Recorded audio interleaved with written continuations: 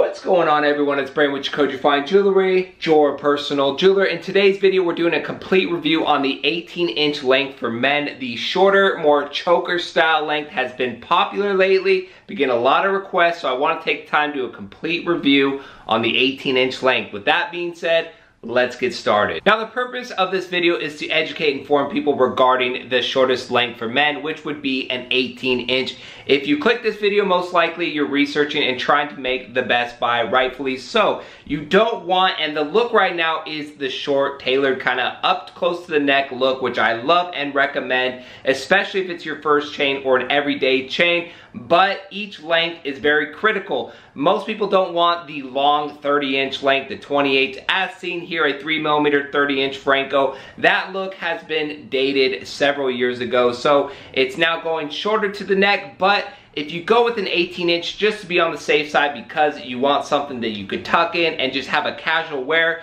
you get it on, you wear it once or twice and realize you've gone too short. My biggest issue with the 18-inch length is I literally feel like a boa constrictor is wrapping around my neck, and that feeling gets worse throughout the day. It's the same thing with like rings. I wear rings and then after a few hours I'm like, okay, I gotta get these things off. I get claustrophobic. That's how I am. But it's not a good feeling to have, and I've heard that's the feedback I get. People get it and they spend a lot of money no matter what size you get. Gold is gold, it's expensive, there's a premium. You don't want to spend the money and then end up not wearing the chain because you just aren't comfortable in it. That's why it's worth it to go a little bit longer to give you some breathing room, so that thing is just not always rubbing around your neck and you feel like you're claustrophobic because of such a short chain. The other issue with the 18-inch or shorter length chains is this issue I'm having here, and I've been fighting it this whole video. I've been playing with this and bringing the chain back out because it's so short. It depends, yes, neck size and as well as what kind of shirt collar you have, but because it sits so high, it's easily just gonna get tucked in, which isn't bad. Maybe that's the look you want. You could still get a chain that offers that look. You get a great side and back view, but if you're just trying to go with this where there's the little gold hanging out, it's very tough to do. And that's the same thing like with a lobster clasp. If I wear my other chains, I put all my lobster clasps in the back, and then an hour later they're all like on the side or hanging down. So it's hard to really arrange it perfectly.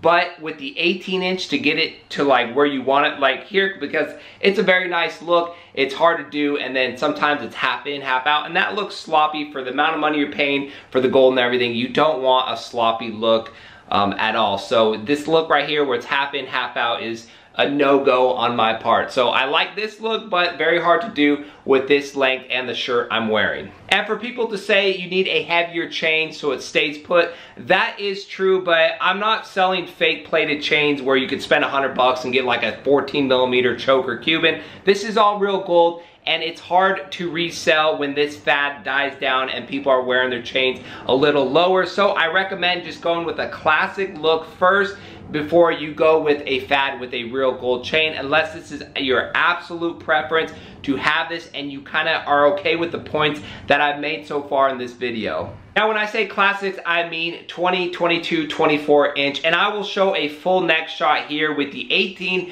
the 20, the 22, 24, so you guys can get a good comparison and kind of reference it. The 18-inch is a decent length, but you have to be aware of what comes with it and be okay with that. I personally like the 22-inch for my everyday, 24-inch when I go with like pendants to hang a charm off so I have a nice separation, a nice layered look. But the 20-inch isn't bad as well. It also has some of the problems as the 18-inch, but you just have a little more slack.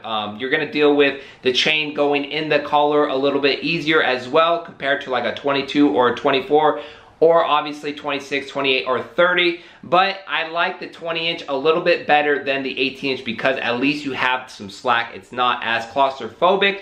For me personally, if you like this look, I would go with a 20-inch to start. Of course, you have to see where you're buying it, if you can exchange it or return it. I would go 20-inch first, wear it for a few days, see how you like it. If you feel like you need to go shorter, then exchange it for an 18-inch. But I don't think you should go with an 18-inch to start off with, because from my experience, and I do sell a lot of gold chains, the 18-inch generally does not work for a lot of people unless you go into a store and try it on and just feel comfortable with it. That's what it's all about, is being comfortable. You do not want to spend all this money and be upset when you get it because you're all excited, you've been waiting for it, and then it ends up just bugging the heck out of you. That's not a good feeling at all. Let me know down below what you guys think of the 18-inch. Is this a length that's going to get more popular over time, or going to die out and we're going to see those longer lengths?